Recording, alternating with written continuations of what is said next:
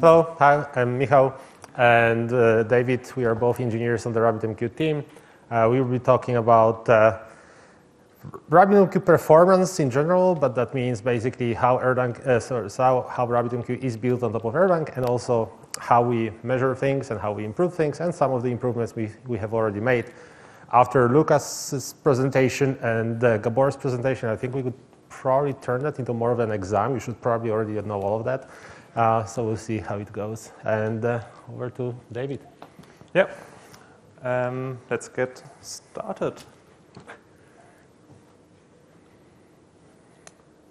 So this is the agenda for today. Before we jump directly to RabbitMQ performance improvements, we need to get a basic understanding of how RabbitMQ's design looks like, how it's implemented today. And since RabbitMQ is implemented in Erlang, we also need to get a basic understanding, high level, about the Erlang programming paradigms. So basically, yeah, covers part of what Lucas already explained in the keynote. We were actually thinking about changing some slides in a few hours, but the concepts are so important, I think it's worth to recap the first 10 minutes again. Yeah, so let's start with Erlang programming paradigms. So in Erlang, everything is an actor. So an actor in Erlang corresponds to an object in an object-oriented programming language. Every actor has a state, so the state is internal to each actor. That is, the state is not shared with other actors. So in this case, this actor here just has a counter initialized to 0. Now, actors are reactive. They react on incoming messages. So every actor has a mailbox, and when it processes a message, it can do a few different things. So for example, it could change its internal state. It could send a message to another actor, the same message or a different message, or it can create new actors. Now, every actor is an Erlang process, and Erlang processes are very lightweight. So an Erlang process is much more lightweight compared, of course, to an operating system process and also to Java threads. An Erlang process can be maybe compared to a Go routine in Go. So because they are so lightweight, we can have many of them. So we can have hundreds of thousands or even millions of actors. And so every actor is independent of other actors. And yeah, they do not share any state. And the only way to interact between processes is through message passing. So Erlang has no mutexes, no synchronized methods, and none of the complicated, slow, and error-prone mechanics of shared memory programming. So in all this achieves concurrency. And concurrency is the composition of independently executing computation. So it's about the structure. And with concurrency, we get a few benefits. So the first benefit is scalability. So we said that creating and destroying actors very fast. This means that if system load increases, we can just increase the number of actors. We also get better performance because of concurrency. So parallelism, because you can run all the actors on different CPUs in parallel, as we saw this morning. So this means if you have written an Erlang program 10 years ago, and today you use a machine with more CPUs, it gets a nice speed up because it already is structured nicely and concurrently. Now, an Erlang application consists of a supervision tree. The upper processes, they supervise or monitor the lower processes, and the lower processes are called the workers. And they restart them if they crash. So this means that if one worker crashes, the supervisor will just log a message and restart it. So those errors are local to a process. So if there's an error in an Erlang process, it doesn't take down the whole system. And this gives us fault tolerance. Now, right. Yeah, Erlang OTP implements the actor model. So built-in Erlang runtime characteristics are scalability, performance, fault tolerance, and clarity. So clarity in the sense of clear and easy to understand code. OOTP is the Open Telecom platform. It's a set of libraries. It provides generic behaviors. So the most common one is the gen server, so a generic server. And the generic behaviors implement the common abstraction, so the code which is common across all Erlang applications. They implement the non-functional parts, that is a fault tolerance and scalability. Then a specific Erlang application implements so-called callbacks. So they implement the actual logic. So what happens if a server, for example, receives a message. Now, to do one simple example, just that you have seen some Erlang code. So let's say we want to implement a server that receives a message that increments a counter. So this is more or less how it would look like. So we declare a module name. The module name is kind of a class. So the module is the class. The process is the object, if you want so. And then we say that behavior gen server. So we implement a gen server, and then we just implement the callback functions. So the callback functions must be implemented. They are defined by the gen server behavior. So in this case, it's just an init function, which is called when the process starts.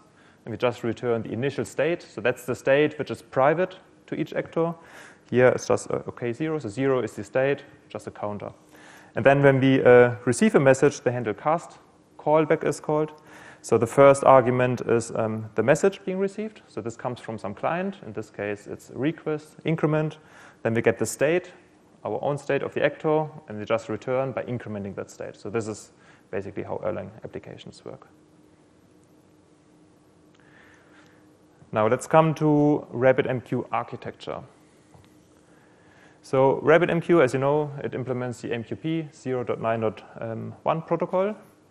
And the AMQP 0.9.1 protocol defines the interface between the protocol between client and server, but also the server objects. So we have queues, exchanges, and bindings.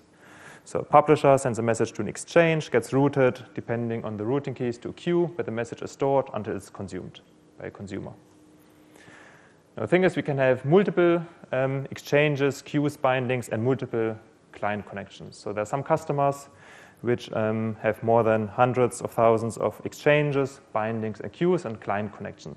The requirement here is that RabbitMQ needs to scale with a number of client connections, exchanges, queues, and bindings.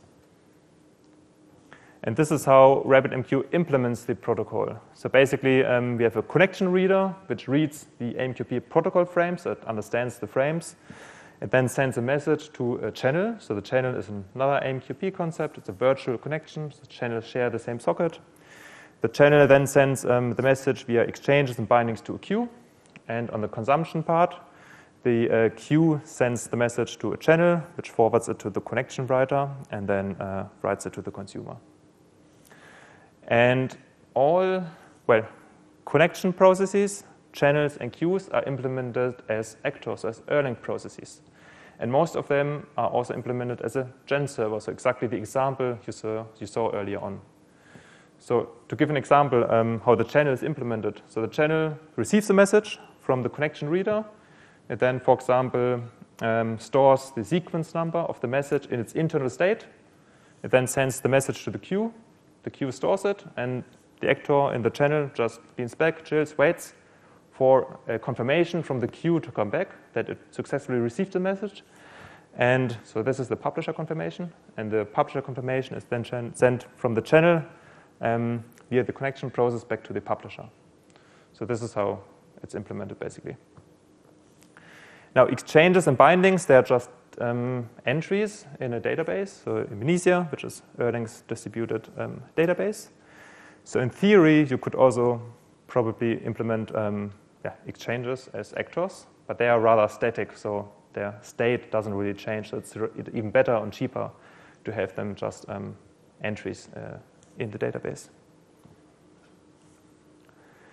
Right, and the key takeaway here is that because connections, channels, and queues are implemented as actors, as Erlang processes, RabbitMQ as a message broker provides scalability, performance, and fault tolerance out of the box. And we just get it for free because it's implemented in Erlang and runs on the Beam virtual machine. Now, does it mean we achieve linear scalability? So you might see performance issues, high latency, it takes some time to process the message until the publisher confirmation comes back, for example, or you don't achieve the message throughput that you're hoping for. In that case, we need to find the bottleneck. So could be in the network, rarely, but could be. And most often it's in RabbitMQ, and then we need to figure out which actor is causing that bottleneck. Right, often, not always, but often, the queue becomes a bottleneck. And this is because the queue does the heavy work. So it writes messages to the disk if the messages are persistent. Or if it's a replicated queue, it replicates the messages to other RabbitMQ nodes. So this, of course, takes a bit longer than what channel and connection processes are doing. So in general, therefore, it's an anti-pattern to have a single queue. So if all your publisher connections write to a single queue, that's very bad. So your single queue will be the bottleneck. And also, as Andrew already explained in his talk, Bloomberg talk today, we need to do some sharding so that we have distribute the messages across multiple queues. So ideally, your client connections define multiple queues. If that's not possible, you can also use the sharding plugin or the consistent hash exchange plugin, which ships with RabbitMQ. And this provides better sharding. And also new queue types have been developed. So quorum queues, we will hear a keynote later on. So they were designed for better data safety, but also they replicate faster than classic mirror queues, because classic mirror queues do the chain algorithm. So they send the message to every mirror once in a chain. And this is much slower than what quorum queues do. So they send a message to their followers. And once they receive a response from the majority of nodes, the message can be confirmed. Also, streams provide much better throughput than classic queues, because streams are implemented as a immutable append-only disk lock. Then another option, which is not available today, maybe it makes sense to have no queue at all. So for example, let's say you don't care about persistence, you don't care about your messages being replicated. So maybe it makes sense if you send your messages directly from your connection process of the publisher to any online subscribers or any online consumer to the connection process of the consumer directly. So it's something to think about. Right. So RabbitMQ can be very slow and very fast. Depends on when you look at it. So that's Schrödinger's rabbit. But yeah, so what we mean here is that RabbitMQ can change its behavior if you change the input just a little bit. For example, if you change only the message size, it can behave completely different regarding performance.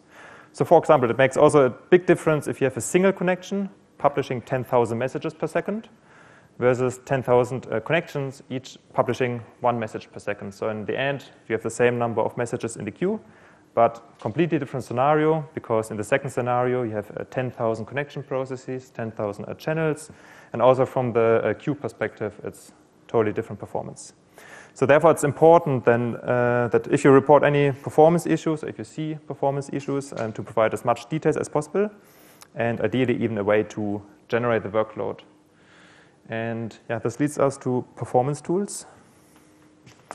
Yeah, maybe just one small clarification, if it wasn't clear. The one queue anti-pattern, basically when a queue is one process, Lucas explained how processes can move between CPUs, but a queue is one process. It doesn't matter how many CPUs you have, because it will only execute on one of them at a given time. And even then, it will not take the whole time of the CPU. But yeah, that's why, like, if a problem is with a single queue, more CPUs almost certainly won't help you. All right. So how do we work on RabbitMQ performance? First of all, we need a way to generate some load, some workload. Ideally, when you report issues, if you could provide that for us, that's great. If you can at least describe what you do, then we can try to use our tools to mimic what you're doing to see whether we can reproduce the problem that someone is talking about. For that, we use perf-test that Gabor was talking about. That's our main testing tool. It has a lot of different options. You can simulate a given number of connections, channels, publishing connections, consuming connections, different queue types, different exchange types, a lot of options. It's a very complex tool under the hood. But it gives us a way to basically reproduce any workload we want. That also gives you the way to reproduce the workload to run that on your test environment. If you suspect an issue, a bug in RabbitMQ, for example, you can try to use perf-test and perform something similar to what your application does and see whether you can reproduce the same problem. If not, the chances are it's the problem with the application, what it does, if perf-test cannot trigger the same behavior. There is a similar tool called stream perf test, which conceptually does the same thing, but uses the stream protocol. So you can generate load for RabbitMQ streams. Again, different number of publishers, consumers, streams, message sizes, message rates, and so on. And lastly, EMQTT bench. That's a tool that not our team maintains, but we also use it for reproducing MQTT workloads. Conceptually, again, the same idea, just simulate a number of connections doing different things. Once we have RabbitMQ under a certain workload, we need to observe how it behaves. There are a number of tools for that. The most obvious one is simply monitoring. We have Prometheus plugin, we have Grafana dashboards, and that's step one. Other than that, there is a microstate accounting, which is an Erlang mechanism for high-level overview of what the Erlang virtual machine, where it spends the time, right? Is it actually executing code, or maybe performing memory allocations, or maybe performing ETS operations? That gives some idea of where the problem is.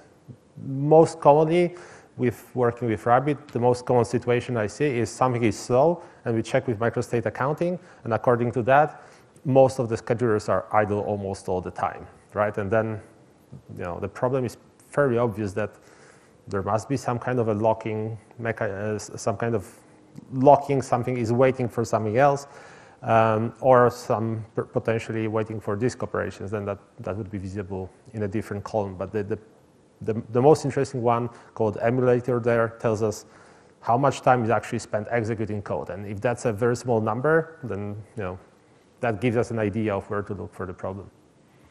Then there is a cprof, eprof, and fprof. These are Erlang-specific profilers that give you a code-level overview of what, again, the Erlang virtual machine is busy with. cprof gives you a counter of how many times a given function was executed. eprof gives you that counter plus how much time was spent executing that function, but without a stack trace, so we don't know which function executed that function, but we know that in total that function spent so much time. And then fprof, which is has the highest overhead, but provides the full call graph showing you which function called which other function, and how much time that was spent in those functions. Lastly, RabbitMQ Diagnostics Observer. Observer is actually a completely separate tool, but we ship it together with Rabbit, so to make it easy to use it in a Rabbit environment. So if you just run RabbitMQ Diagnostic Observer on any server where you are running RabbitMQ, you will see a view similar to this one. This particular screenshot already shows a problem that I will be talking about in a moment. But that gives you an overview of what processes are running. You can sort them by the message queue length. So this is how many Erlang messages this process should process or are waiting for that process to execute on. You can sort by memory used by a given process. You can sort by reductions that Lucas mentioned. That's roughly gives you an idea of the amount of work. The reductions number doesn't tell you anything, like what does it mean that 400 million reductions were performed. But relative to other numbers, you get an idea, okay, this process performed 10 times more work than all the other processes combined. Again, it's pretty obvious where to look for the problem at least. All right. Lastly, Erlang 24 added just-in-time compiler, which makes it possible to use it with perf. And perf is a Linux-specific profiler that works. It is not Erlang-specific. It's a Linux tool that now also works with Erlang, let's say. And that gives you an overview of what the CPUs were executing during the sampling period when perf was running. So basically, you can monitor RabbitMQ, or you can monitor other applications, or you can monitor the whole system and see why was your system busy down to the functions executed inside RabbitMQ. There is some initial setup if you want to use perf. I would highly recommend you to go through this setup and have it ready so that if you hit any issues in Rabbit, you can record that. The overhead of perf is very small. It's perfectly okay to run it for 10, 30 seconds, which is usually enough. If you run it, for example, during the issue when it happens, and then later when there is no problem, the idea, the option for us to compare what was being executed in one case and the other gives us a good idea of where the problem can be. Other than installing a bunch of tools, we need to run RabbitMQ with an additional environment variable that basically writes to disk the debug symbols for Erlang functions so that we can see not memory addresses in the report, but actual function names.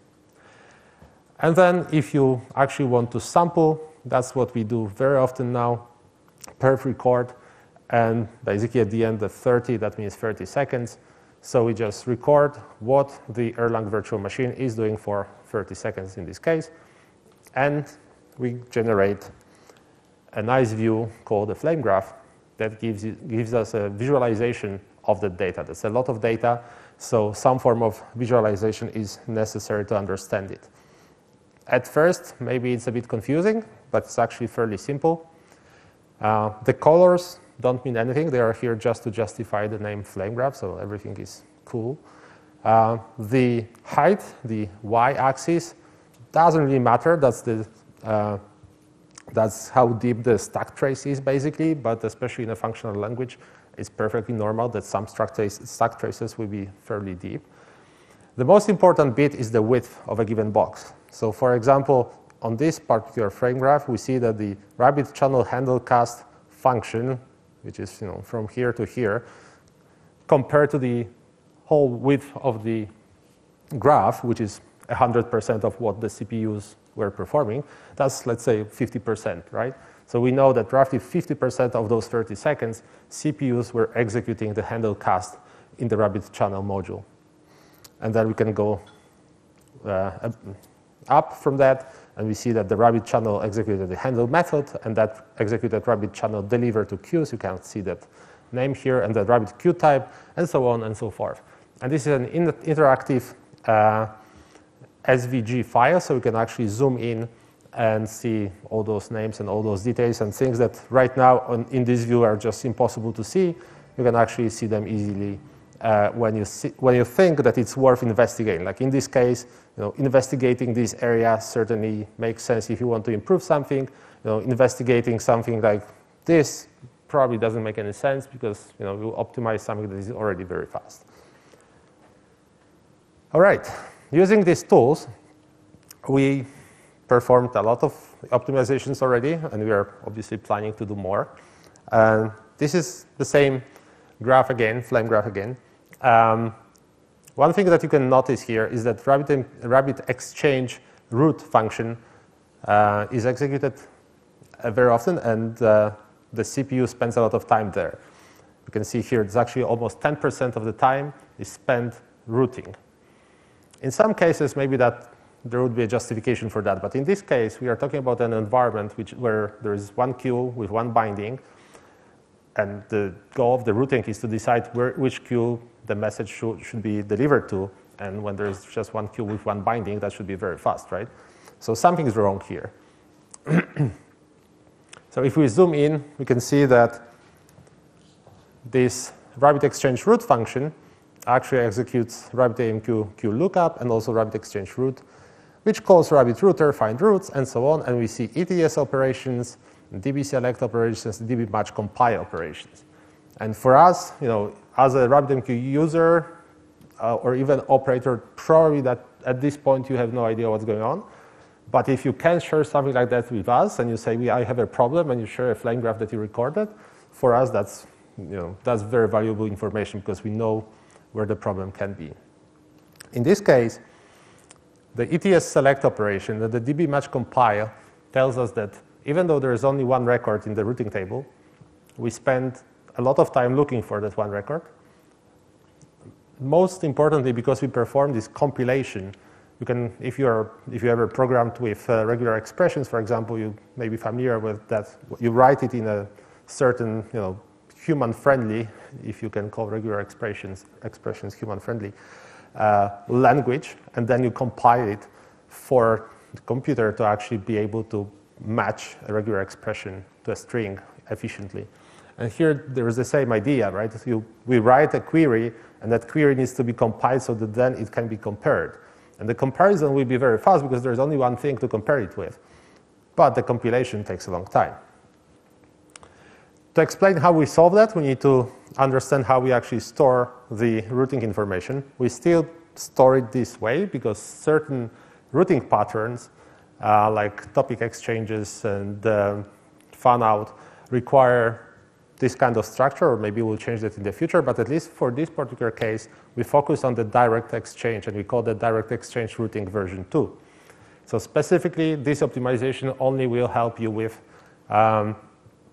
direct routing. So once again, it's very important to remember that whenever you report a problem or you're investigating an issue, all details matter, right? Like this will give you a great improvement, but only if you use direct exchange. If you use anything else, it's just not applicable, right?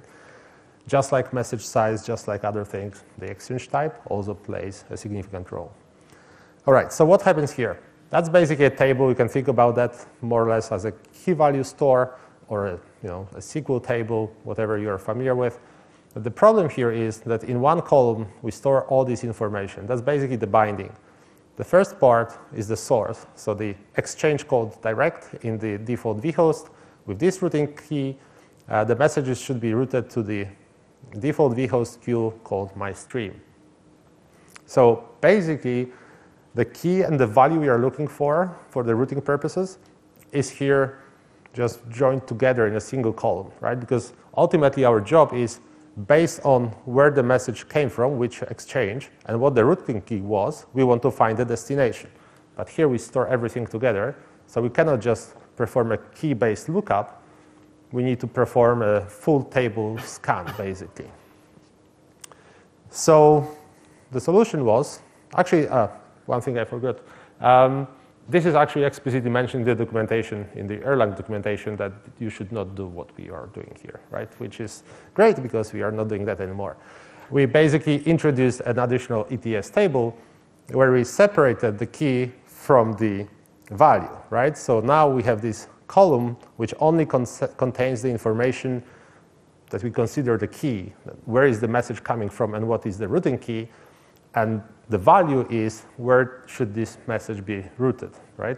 So now we can perform an ETS lookup element function, which is much faster. And the result of these improvements is that under the same workload, now this function, it used to be almost 10%, now it's 2.5%, right? And if we look at this in terms of throughput, that means 10 to 40% improvement in throughput. Again, in very specific cases, right? If you publish a lot of messages through a direct exchange and there are no other bottlenecks, but your routing could be a bottleneck, then this should help you quite a bit. If you're in any other scenario, it will probably not help you at all or very little. This particular improvement will ship in RabbitMQ 3.11. Unfortunately, it requires a feature flag and all nodes to agree that this mechanism will be used, and therefore we could not ship that in a patch release. But in 3.11, routing, direct routing will be faster. All right, case study number 2. The same RabbitMQ observer screenshot that we saw before. The highlighted part is the problem. We can see there is over 700,000 messages in the queue, in the mailbox of the ralog meta process. Ralog meta is part of the RA subsystem that basically stores in metadata or meta information about the log for quorum queues, for example. The fact that so many messages accumulated in the mailbox is a clear sign that this process cannot keep up with the demand, right? Like other processes are asking this process to do something, but it cannot do it fast enough.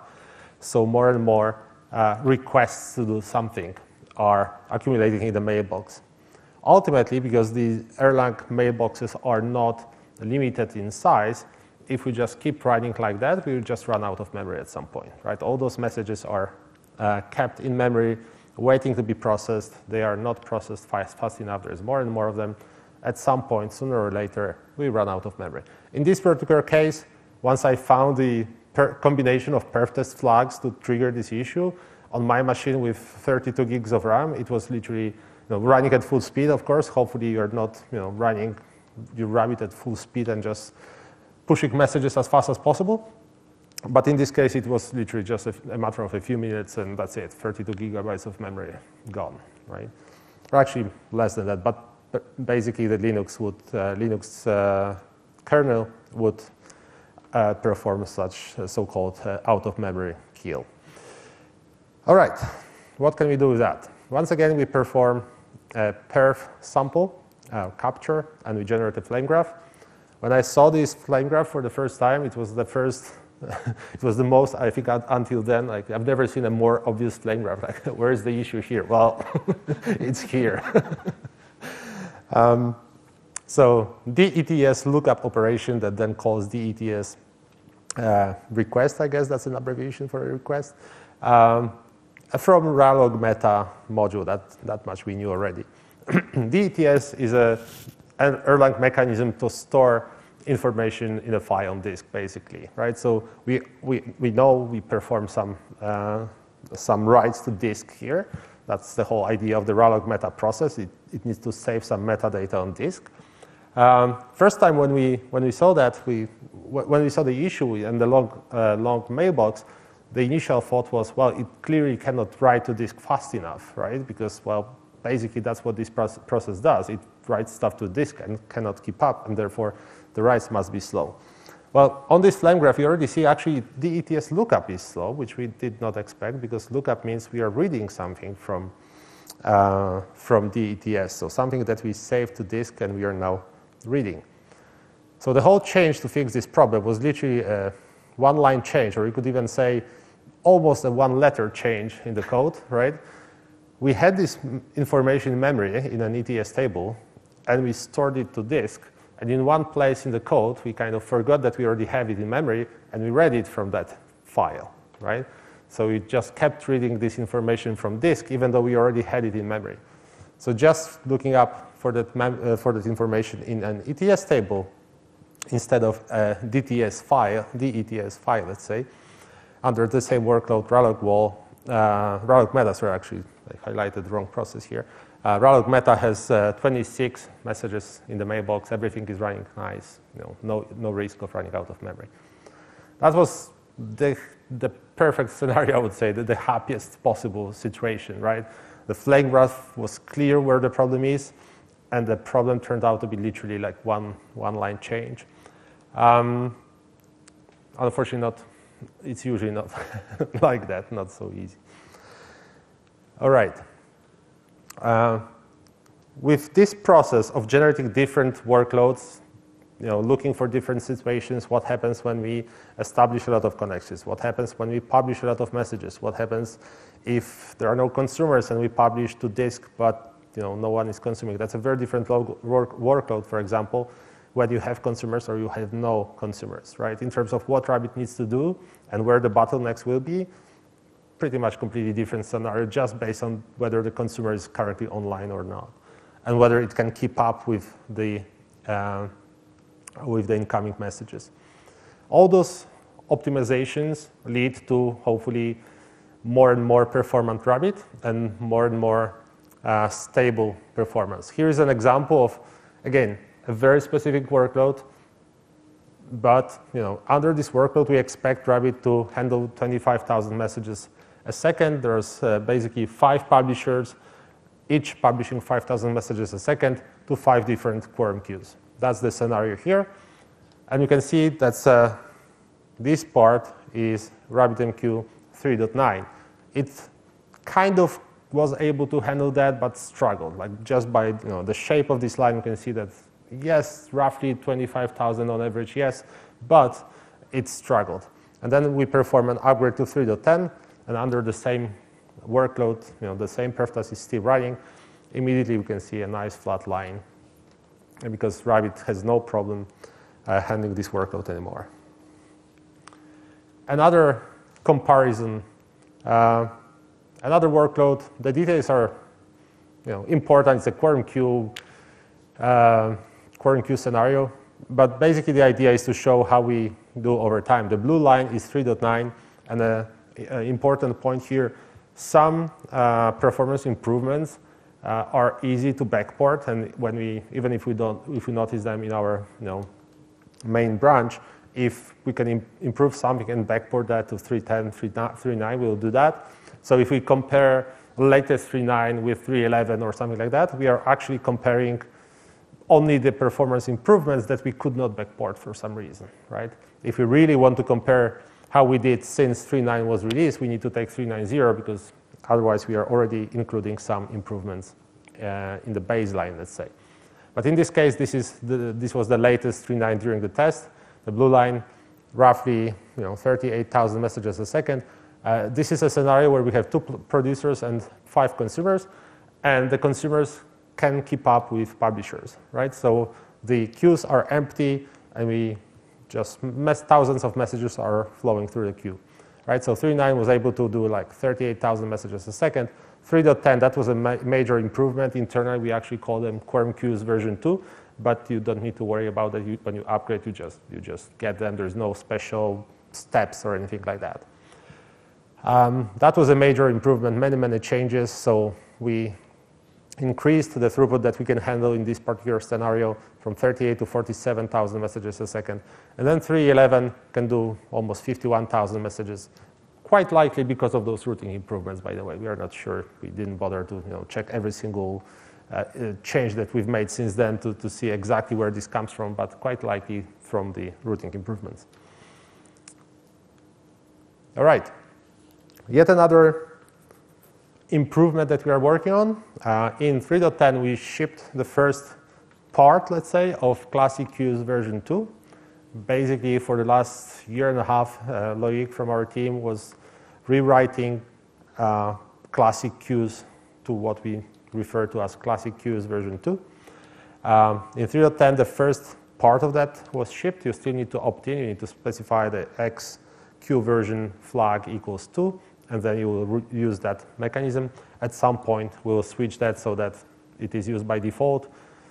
Maybe in the same version, we'll also automatically convert all your existing version 1 queues to version 2. The details of how will that roll out, that changes are not set in stone at this point, but you can already opt in to some of these benefits, and in the upcoming versions, you'll see more and more. And ultimately, that will be the only queue version. Good news here, the migration is perfectly smooth. Basically, you start a version 2 process, and it is able to rewrite the on-disk representation of version 1 into version 2.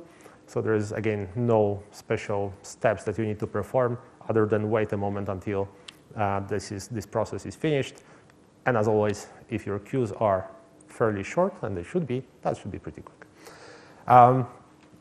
Yet another workload, but again, the important part. In this case, we are using 12-byte messages, the perfect default. Not very realistic, but also very useful to use. Green line is the version 1. You can see that these lines, I forgot to mention. In this case, I'm adding more and more queues. So each queue has we are publishing 100 messages a second to a queue. And then we are adding another queue, another publisher and consumer, and 100 messages for that second queue. So now we have a total of 200 in 2 queues. And every 10 minutes, I add, maybe it was 5 minutes, every now and then I add one more queue and see how that changes the situation, right? So up to 25 queues in this case. I kept this test running and added more and more, and we found other issues later. But just focusing on this first part, version 1, from the start, there were some spikes. We are still talking, the whole graph is 20-something milliseconds, so we're not talking about any important issues at this point, really. But you can already see that version 2 can offer much more stable, first of all, like half the latency, but also much more stable. These lines are basically flat, right? And even when we start seeing some fluctuations, that's like 1 millisecond difference, right? That's it. The second benefit of classic queues version 2 is much more predictable memory usage, and generally speaking, lower memory usage. Also worth mentioning, there will be no more distinction between lazy queues and non-lazy queues. In version 2, basically, all queues behave roughly like lazy queues. So basically, we write everything to disk. That gives us much more predictable performance, latency, memory usage. And since version 1 was released 15 years ago, the disks got so much faster that there is no point optimizing for not writing to disk at any cost, basically. So in terms of memory usage, again, yellow line, version 2, green line, version 1. This graph in our Grafana dashboards is kind of upside down. So this is the maximum available memory, and we are going down to 0 available memory. So just keep that in mind. But basically, that means fairly predictable low memory usage from version 2, and more as we added, as I said here, we are talking about 25 queues, 2,500 messages total. Again, this scale, Grafana rescales the graphs based on the values that are present. So we are talking about 10.2 versus 11 gigabytes, but roughly 1 gigabyte of memory usage here, and much less for version 2. All right, and back to David for some future developments. Yep. So what would we like to improve in the future? So one thing we would like to improve is support for MQTT and its scalability. So today, how it works is we have an MQTT plugin, and this MQTT plugin receives messages via MQTT from some client and then converts those messages into AMQP 0.9.1 messages and proxies it to the channel. So there's some protocol conversion going on. And that's a nice mechanism to easily extend RabbitMQ's AMQP 0.9.1 core model with support for more protocols. So that's how it's also done more or less for the Stomp plugin, for example, or for AMQP 1.0. Earlier on, we said that creating Erlang processes is very cheap. In this case, however, we create 22 Erlang processes per incoming MQTT connection. So it's a bit more complicated than what you see here on the picture. So internally, it uses something called an AMQP direct client. MQTT also has quality of service 0 and 1. So 0 means at most once, 1 means at least once. So for each quality of service, it creates a different channel. And then we have already 2 channels on the client side of the AMQP connection. So this is in the MQTT plugin. Then 2 channels on the server side, in the Rabbit app. And furthermore, there are a lot of supervisors. And there's also a keep alive process in the MQTT plugin itself and some supervisors. Either way, so in the end, we end up with 22 Erlang processes per incoming MQTT connection.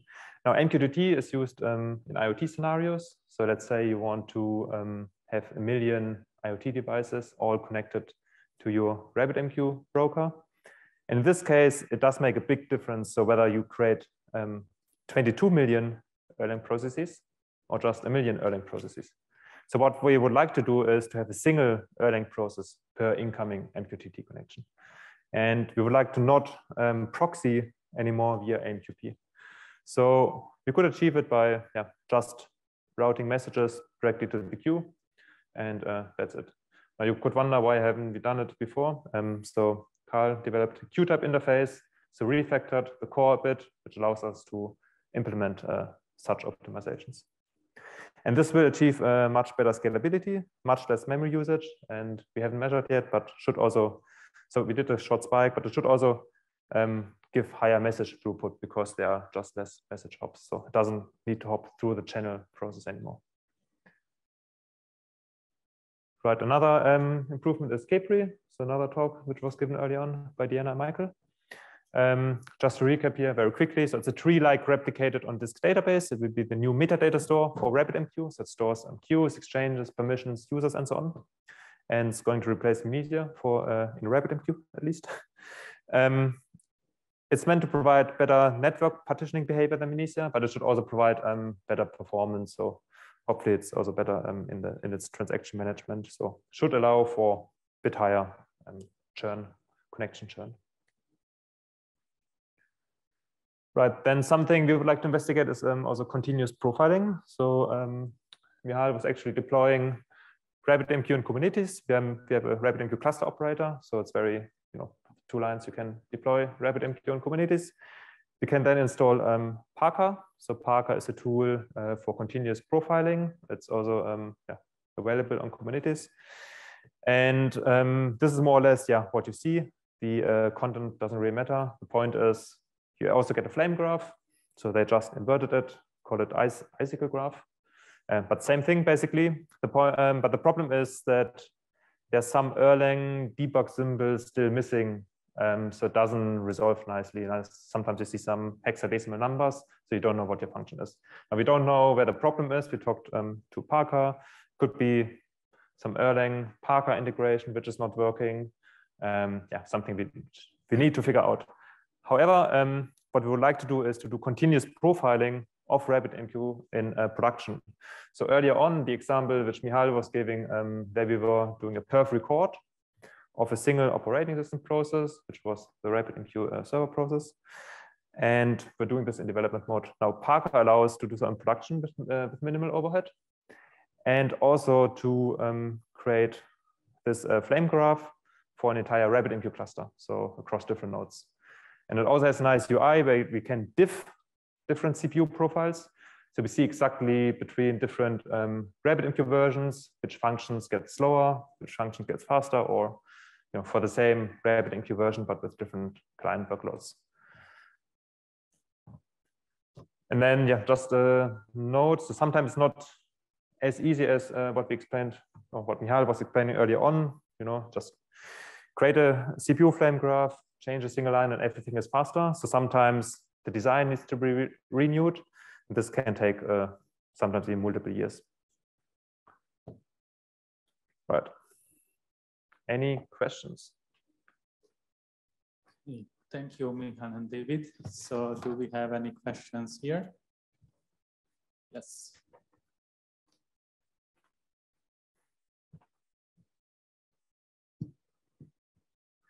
Hi, how did you reduce the memory usage of classic queues in classic queue v2? I don't think there is a short answer to that. Loic spent a lot of time, as I said. It's basically been a year and a half since Loic did nothing else than writing new version of classic queue, version 2, and it's still not finished. So, basically, the design has almost nothing to do with the old design, right? All the lessons learned from the original design and running it in production in thousands and thousands of installations fed into the new design, right? It's just a completely different design. It's not. Now, if we could just reduce memory usage, it would just improve version 1, right? We don't need a version 2 for that. So it's just a completely different design. I cannot really tell, this specific thing led to lower memory usage. One thing that is certainly important is, as I mentioned, there are no more lazy and non-lazy queues. Basically, you can think of version 2 as always lazy, which means, because everything is on disk, we can store less in memory anyway. Hi. While you are ditching the lazy non-lazy distinction, do you intend to add in future tiered storage, possibly pluggable, like at certain limit, start writing to S3 or somewhere else? Mm-hmm. We discussed that for streams because they are expected to store data for a long time and potentially a lot of data. So for streams, this may come in the future. For queues, I doubt it. I think the goal of the queue is that you should consume that message as soon as possible. So yeah. Were you asking about streams or queues perhaps? Everything but streams. Okay. Any more questions? I have a question as well. So you were saying that you changed classic queue to be more like lazy, right? But classic queues are kind of the in-memory queue solution right now. So yeah, I'm sure you thought about it, but will there be a replacement for in-memory queues then? Or do you think basically classic queue V2 anyway is faster than V1, so let's not worry about memory access? That's basically the next thing that I'm going to look into. Loic kind of finished what he wanted to implement, and we are now testing how that behaves, and we'll be comparing in the coming weeks how version 2 compares to version 1 in a transient message scenario, and then we'll decide what to do with that. Okay, thank you. We have an online question as well. Do we want to, Ivan, if you want to ask your question? Yeah, sure. Thanks for the talk. We are about to adopt quorum queues, and we did some internal testing, which showed somewhere 10 to 30% increase in CPU usage. So is it something normal, or is it on your radar? Are you working to further improve CPU usage of the quorum queues? I'm not sure I heard everything. I assume you're migrating from classic mirrored queues to quorum queues and have a higher CPU usage. Whether that's expected or not, I guess back to our slides and also what Gabor was talking about. Without all the details, no idea, right? Basically, right? It's just I cannot answer. Basically, like we saw a lot of situations where, or maybe the other way, we focus in our testing on data safety, latency, and throughput of those queues. If that takes more CPU to achieve that, ideally it wouldn't, but it's more important to have data safety and good performance overall. So even if it turns out that it takes more CPUs to provide data safety, because it's worth to remember that classic mirrored queues actually don't give you data safety. So yes, you're trading CPU for data safety. That's not a bad trade-off for most people. Which does not mean we cannot improve quorum queues, right? And again, going back to our slides, if you can give us a perf test command and show, with this perf test command, I use mirrored queues, I see this. With this perf test command, I use quorum queues, I see that. That's totally something we can look into.